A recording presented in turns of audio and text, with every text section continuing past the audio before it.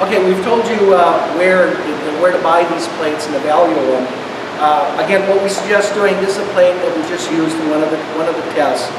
Okay, you know, if you take these plates off, and on the back, you can see that we've written the job, okay, the date, the wet mill thickness. It was a thermal, you know, that we were attempting to get.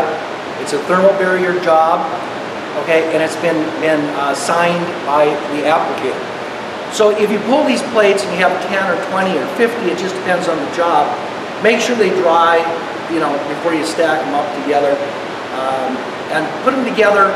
You know, we suggest taking a copy of possibly the invoice or packing list of the product that you use. You know, put down again the job location, some way to validate, you know, that the product, maybe a test report. Put these away in a plastic bag and present them to your inspector, your fire marshal for final sign-off. You can keep them for yourself for long term in case there's a problem up in the future. Really important that you're able to validate the coating that was applied is a coating that can be used over the foam that was applied.